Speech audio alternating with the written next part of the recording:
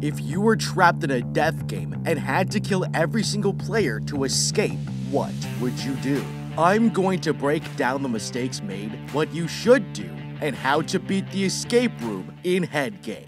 This woman is going to have the worst night of her life. Jackie here's ready for her date with a mysterious rich guy, and she's excited to see what he has planned. Her roommate can't believe how lucky she is and says goodbye to her friend, with no idea this is the last time they'll ever see each other.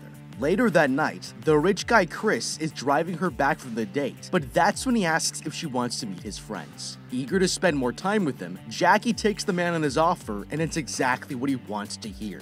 They drive further away from the city, and he brings her to this nightclub in the middle of nowhere, but something feels off. None of the guests know each other, and every single person has been brought as a date. It's sketchy as hell, but Chris here starts pouring them a vintage wine, while this woman begins to make a toast. She welcomes the group, revealing that all the guests were invited for a special reason, but nobody questions it as they all raise their glasses to drink. Jackie here is having the time of her life, but starts feeling dizzy, and before she knows it, the woman has passed out. Later, the woman wakes up inside a warehouse along with the other dates, and is horrified to discover that they've all had a camera lens installed directly to their foreheads. As the group tries to figure out what's going on, they suddenly hear a voice on the intercom. The announcer reveals that for the next 12 hours, they'll be trapped in this building and forced to play a death game. Their goal is to find a key and use it to unlock the exit, but there can only be one winner. Everyone is confused, but Mike here has heard enough. He walks over to this door to force it open, but it won't budge. Jackie screams that they won't play along, but the announcer ignores her. She explains that the cameras in their heads allow the audience to see what they see, and warns them not to tamper with it, or else they'll be tortured right on the spot. They're completely helpless, but Mike here refuses to cooperate and begins ripping the lens out of his head. As soon as he pulls it out, the man starts screaming in agony as something begins melting his face off. The others watch the man fall to the ground, horrified by the brutal punishment, and that's one down with 8 more to go. The announcer reveals that in each of the cameras is a vial of acid that will kill everyone after 12 hours, and only the winner can have it removed. With that, the timer starts counting down, and the death game begins. Okay, Jackie here should have seen this coming. When a super rich guy asks you out on a date, anyone who's seen 50 Shades of Grey should know that this could easily turn into something you weren't expecting. The first sign something was off was at the club, because instead of dancing with her, he was staring from the upstairs window like a casino boss. This is not normal behavior for a first date, and it's even creepier when you break down his friend's speech. She told them that every person was invited for a very special reason, but the implication is that they were all chosen for an agenda. It's clear that there's an ulterior motive here, and if Jackie had thought about her safety first, both of these signs should have been enough to call an Uber and get the out of there before things get ugly. Now, at this point, it's too late. We're all stuck in a proper death game with a camera implanted into our heads, and if we block the cameras, they'll torture us, so the only way to escape is to play. With this in mind, the first thing I would do is figure out who the most dangerous players are so that we can take advantage of their weaknesses and use it against them. Luckily, there's a full 12 hours on the clock, so there's plenty of time to do this without risking our lives. For starters, Anton here is a personal trainer, but served in the South African military for 5 years. Soldiers are trained to identify threats and take them down, so that's exactly what I would use against him. If we can focus his attention on other players and make them look like threats, he's going to take them down, which gives us better odds of surviving. Keith is a con man. That means he's highly adaptable and excellent at reading people to get what he wants. If everything he says is a self-interested lie, then it's going to become clear to the other players that he can't be trusted. He's an excellent scapegoat when there's mistrust in the group, and that's the best way to use his skills against him.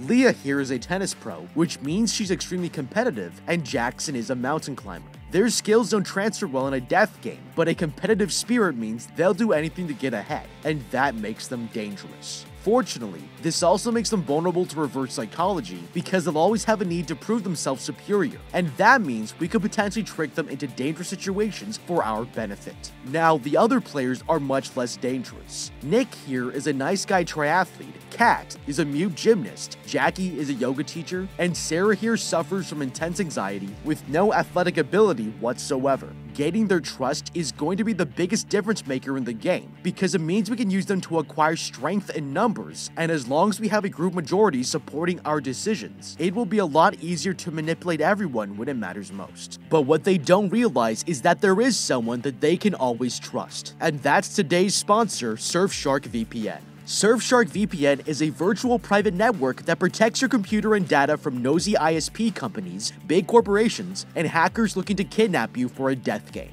By encrypting your data and switching the real location of your device to a new one, Surfshark secures all your private information so you can avoid getting trapped in deadly situations. You can connect to servers in over 65 countries on unlimited devices. You can even watch movies on Netflix that aren't available in your country, like The Girl with All the Gifts, which isn't available on Netflix in America, but all you have to do is connect to the Italy server using Surfshark, and grazie mille, it's available. I might be covering it pretty soon, so use Surfshark to watch it and develop your own how-to-beat strategies against the hungry zombies before the video comes out. Don't want to use your friends and family as a meat shield? Unlike other VPNs that restrict the number of devices that you can use, Surfshark allows you to share your account with as many devices as you want. Click the link in the description and use my code CINEMASUMMARY to get 83% off and 3 extra months for free. Try out this damn good deal with a 30-day money-back guarantee. Looking around, Sarah finds an arrow painted on the floor, and with no better options, they follow it deeper into the warehouse. Meanwhile, Chris has been watching them, and he's already calculating their chances of survival. All of his friends have gathered together to place their bets, but the winner is not going to be who they think.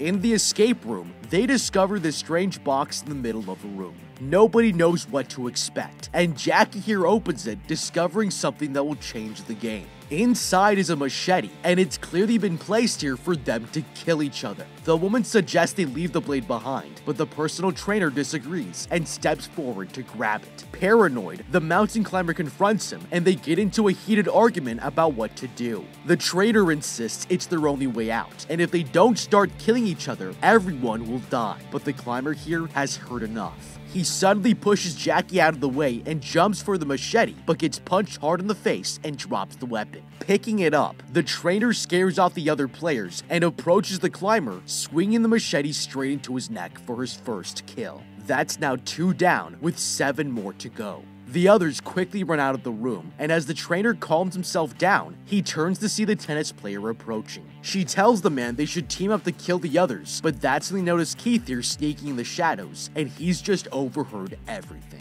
Okay, this is getting interesting. We aren't just in a death game, it's also an escape room, and that makes the scenario extremely challenging, because every other player is a threat to our survival, but we can't solve the puzzles without them. Earlier, the voice on the intercom said we have to find a key inside of this maze, and the more people we have to help us, the more successful we're going to be. Now, the machete puts this plan at serious risk, because someone like Anton here will want to kill people as soon as possible. We have to get control of this situation quickly, so if it were me, I would try to convince everyone that they're falling right into the death game's trap. We should suggest that the designers want us to eliminate players, making it harder for us to find the key so that nobody will win. This speaks directly to everyone's self-interest in being the last and only person to escape, and it's going to make them think twice before killing someone.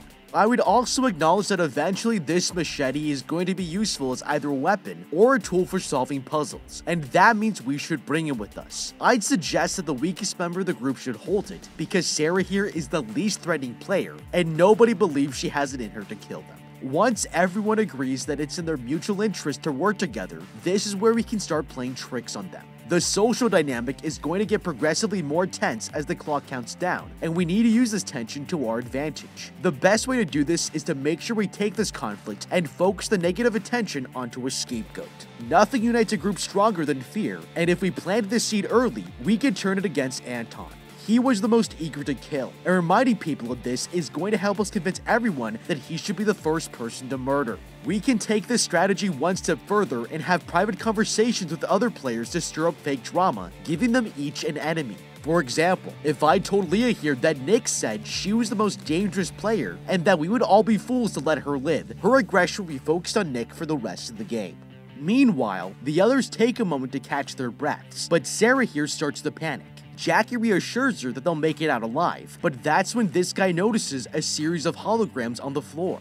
They look like baseballs, and realizing these must be clues to the escape room, the group decides to follow the trail. They continue further into the maze, but the man triggers a laser and something hits him in the head. The woman checks on him to make sure he's okay, and the athlete realizes that he was just hit with a baseball bat. He grabs it to bring with them, but Jackie asks him not to kill anyone with it, and he promises that he won't. They continue walking through the maze when they find the path ahead splitting into 3 hallways. Each of them have been marked with holograms showing a police badge, a music note, and a pair of sunglasses. Interpreting the signs, they think the glasses represent sunlight, and this could mean it leads to the exit. Making their decision, the group walks forward with no idea they're heading right into another trap. Across the warehouse, the other team has entered a room full of keys hanging from the ceiling. Discovering a door nearby, Keith grabs a handful of keys and tries them out on the lock, but none of them seem to work. This one thinks that the room must be a trick designed to waste their time, and the trainer kicks the bucket in frustration as they walk out the door, leaving Keith behind. But this was their mistake. He sees something on the floor and realizes it's a metal spike. It could easily be used to kill someone, and concealing his new weapon, he follows after his teammates. The group heads through the maze, hoping to ambush the other players, but they never notice that someone is hiding on top of the wooden pallets, watching their every move.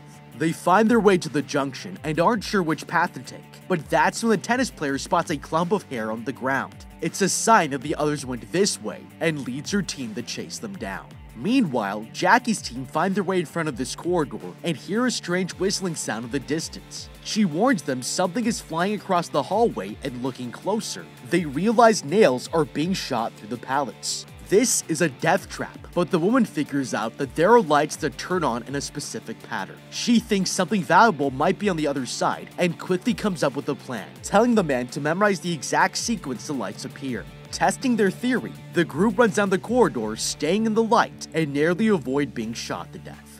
Okay, this escape room is a lot bigger than I thought. If you look at the clock, they've already been wandering around for over 6 hours, and it tells us we're going to waste valuable time if we aren't thinking ahead. If it were me, the first thing I would do is have the group split up to explore each of these 3 pathways, because it's going to reveal more of the maze, and there might be weapons or resources that we can gather when we join back up. Not taking this opportunity is going to seriously limit our options, and it was a huge mistake. Now, the group didn't notice Kat here spying on them, but if they did, they would have some extremely useful information on their hands. Kat has climbed on top of the wooden pallets to avoid the traps, but what's shocking is that she hasn't been punished for it. This tells us that the rules are fluid, and it's up to us to find out more about what we can and cannot do. One of the best strategies in any death game is to find a safe way to test the boundaries so we know what our options are. The first thing I would do is encourage someone athletic to climb up the wall, because if we can see above the maze, we won't risk walking into any more traps. For these players, if they do something wrong, they're going to be tortured as a warning, and that's a lot better than instant death, so it's worth a try.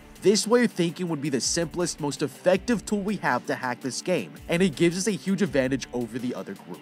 Now, one possible problem with this strategy is that the game makers could decide to change the rules if everyone figures out how to bypass the maze. If that happens, we need a better solution for the traps that we're going to encounter, because they're only going to get more dangerous. With this in mind, I would suggest someone climb up the wall and remove some wooden pallets from the top so we can use them as shields. Jackie here was smart to figure out that the light was telling them which row they would be safe with, but this isn't enough. Solving a puzzle is pointless if we can't execute it well, and if anyone trips or we miss our target by as little as 6 inches, we're going to be killed. We need to consider backup strategies for every situation, and these wooden pallets are the perfect solution. In another part of the escape room, Kat here walks through the maze, and she finds the hologram of the police badge. Following the path, she discovers a hallway leading to a set of lockers, and it must be the next clue. Approaching them, the woman spots the badge symbol on the front and carefully opens them one by one. But as soon as the last door opens, a gun fires straight at her head. Meanwhile, Jackie's team discovers a flashlight on the ground, and Sarah picks it up to look for more clues. The yoga teacher notices something strange and shines it on the floor, revealing 2 hidden symbols of keys. It's a black light, and with these clues, they're one step closer to escaping. Following the trail, the group enters a room and finds one last clue placed right in front of this hole in the floor. Jackie looks around and sees a key hanging from the ceiling. This might be what they need to escape, and she climbs up a ladder determined to reach it. Carefully moving across the support struts, she takes the key in her hand and tosses it to her teammate, but that's when things go horribly wrong. The trainer comes walking out of the shadows and attacks the athlete. The key falls to the ground, and Sarah picks it up, running for the ladder. She climbs up to safety, trying to escape from the other team, but the woman can't hold on for much longer and falls off the support strut. Horrified, Jackie screams and loses her balance, hanging on for dear life until she drops to the floor. Keith goes downstairs to the basement and finds Sarah laying on the ground. He takes the key from her hand, but she suddenly wakes up. The woman begs him for help, and he decides to finish the girl off, officially making that 3 down with 6 more to go. The man quickly leaves and tries to head back to the door, but his teammate suddenly grabs him. The trainer demands to know where the key is, and Keith tells him that he hasn't checked the body, but the man knows something is wrong. The tennis player searches the corpse, but the only thing she finds is the flashlight. She tells her teammates the key is missing, and Keith suggests the other players must have already taken it, but the woman points out he was the only person to come down the stairs and realizes that he's lying. Confronting him, the trainer holds the man back while she checks his pockets and discovers the metal spike that he was going to use to kill them. With no key, the woman decides they don't need him anymore, and Keith runs for his life as the trainer chases after him. Okay, for a con man, this guy's a pretty bad liar. The room is a wide open space where everyone could see what was happening, and since Keith here was the first man down the stairs, they knew he would have taken the key. Even a 7-year-old wouldn't tell a lie this obvious, and it was a terrible mistake. Now, that's not to say that giving them the key would be a good idea either, because the problem is, as soon as they get what they want, they have no reason to keep you alive. That's why if it were me, I would have admitted that I have the key, but told them that I can recognize the type of door handle it belongs to. If you look at this key in detail, it has a unique blade, and it's only going to work with a specific kind of lock, so they might be convinced that a con man would know this information. This would make me indispensable to them, because even if it's a lie, they might keep me alive if they thought there was a chance we could find the door faster. Now, that's not the only mistake that these players are making, because once again, they aren't even thinking about their environment. First of all, this place has a lot to offer because it's full of objects that could be used as weapons, but what's even more interesting is that this entire wall is made of glass. If these idiots had stopped fighting and looked around, they'd see that there were tons of exits around the entire room that didn't need keys, and it's the closest they've been to escaping since the game began. It's obviously a risk to try running away because the game designers can see everything through our head cameras, but that just means we need to get creative. If you look here, you'll see that there's a bridge-like structure, and the speed and trajectory of this passing object tells me it's a passing car. That means this warehouse is actually close to civilization, and possibly even on the outskirts of a city.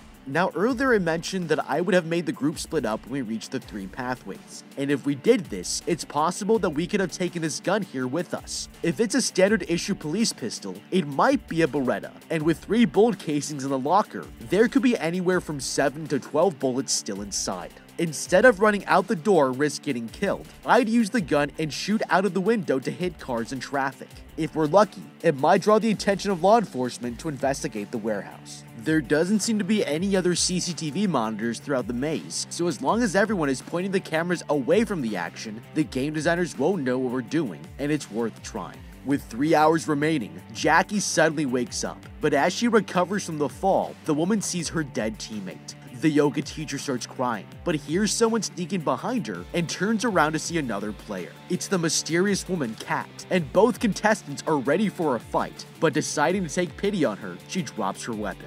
Jackie's relieved that she means no harm and suggests they work together to find her friend Nick. Meanwhile, Keith has managed to survive, but his leg has been badly cut and he hides in a room away from the other players. He tries to take a drink from this leaking pipe, but discovers that it's not filled with water at all. Throwing the key in frustration, he takes a moment to catch his breath when he hears someone approaching in the distance, and moments later, the women enter his room. Looking around, they find the key on the floor and take it. They can finally escape this place, but as they celebrate, Keith comes out of hiding. It takes the women by surprise as he pulls out a metal bar and a rock. He reveals they're standing in a puddle of gasoline and is about to spark a fire when he's suddenly stabbed from behind. The women stare in shock as they see that Nick has killed the man to save their lives, making that 4 down with only 5 more to go. In another part of the maze, the other players find the exit door, but when the woman tries the handle, she discovers it's locked shut. They're trapped, but she knows everyone will be heading here to escape, so all they need to do is wait until the survivors come to them.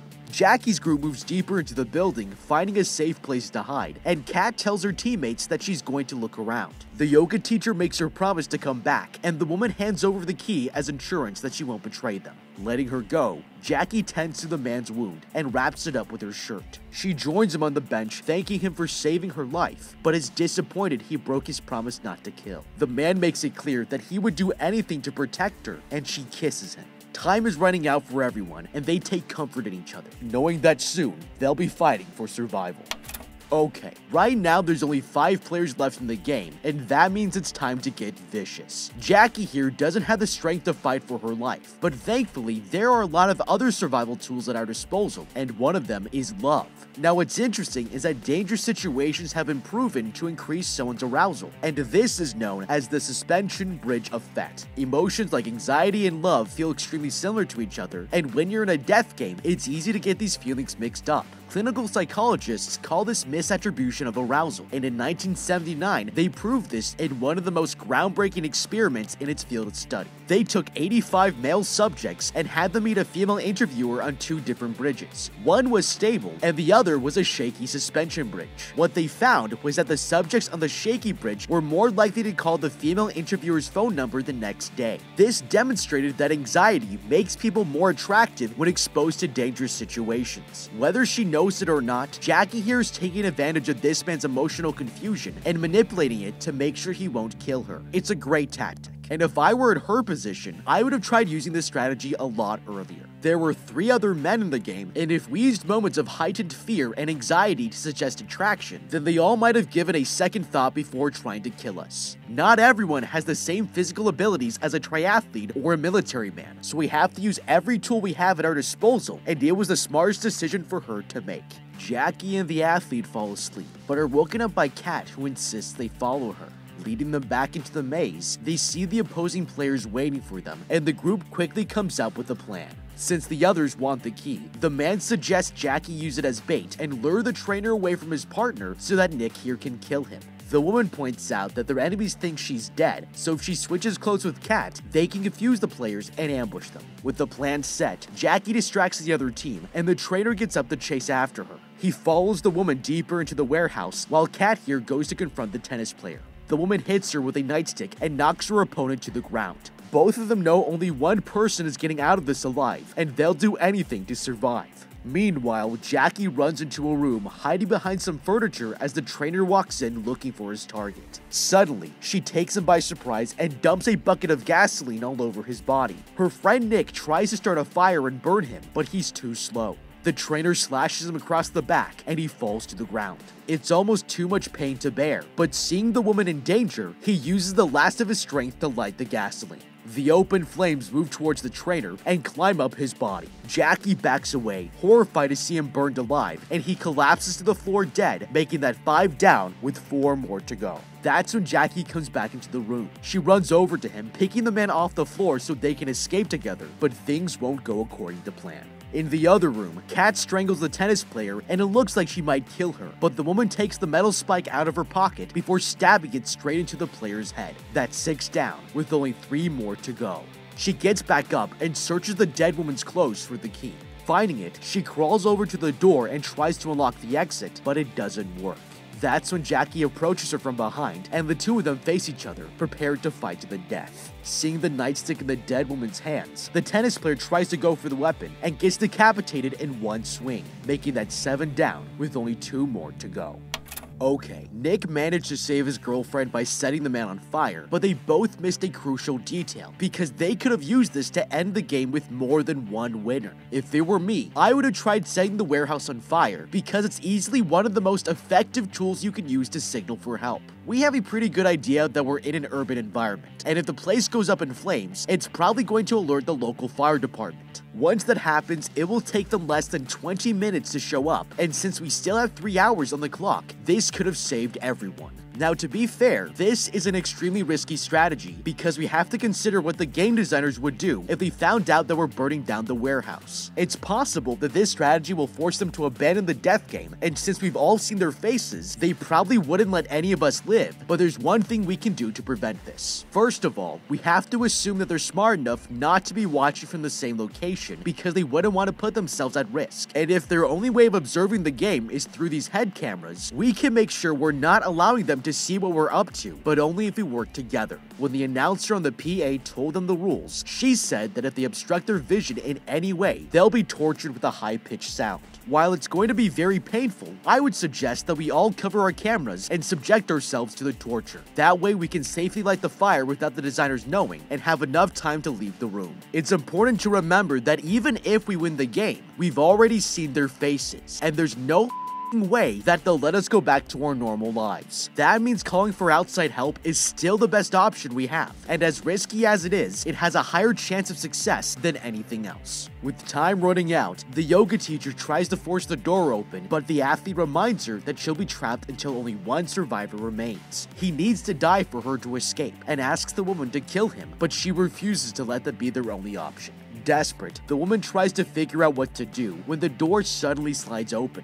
They can both escape, but that's when she sees her friend has passed away, making her the final survivor, and she leaves the warehouse. That's 8 down, and Jackie is the winner of this death game. Outside, she cries in relief that she made it out alive.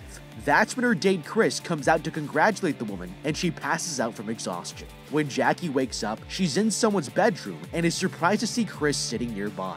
He reassures her that she's safe, but the only thing the woman cares about is knowing why he forced her into a death game. Chris explains that he's part of an elite group who literally gamble with people's lives. Every member is a survivor of these tournaments, and she's officially joined their group after last night. The woman doesn't understand, but that's when she remembers going to a hillside and using a machete to cut off a man's head. It's a repressed memory of her initiation ceremony, and she screams for help, unable to cope with the situation. Later, she tries to leave the room and finds Chris's friends waiting for her. They promise to let Jackie go free, but reveal that her roommate was murdered and the police think she did it. The gamblers framed her for a crime, making it clear nothing will save her from going to jail, and the woman closes the door, determined to find a way to escape.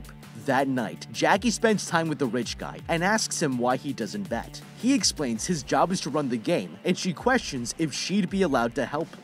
The woman knows that sticking with the man is the best way to stay safe, and that means doing everything she can to get on Chris's good side. She tries to seduce him, but the man brushes her off, explaining it doesn't excite him anymore. Desperate for her plan to work, she asks Chris what turns him on, and he reveals this vial. It's the chemicals they use to put the players to sleep, and he has no idea Jackie has everything she needs to get her revenge. Later, the woman drives her date to the club, where the other gamblers have gathered for their next death game, and they all take a sip of their drinks, but that was their biggest mistake. The players are taken to the warehouse, and the club members wake up, realizing they've been tricked. Jackie announces over the intercom that they don't have long to live, and there's nothing they can do to escape their fate. She leaves them to die together, and Chris can't help but think he should have swiped left. But what do you think? How would you beat Headgame? Let me know with a comment down below. Thank you so much for watching, leave a like and subscribe, and thank you again to Surfshark VPN. Check them out in the link in the description, and have a damn good day.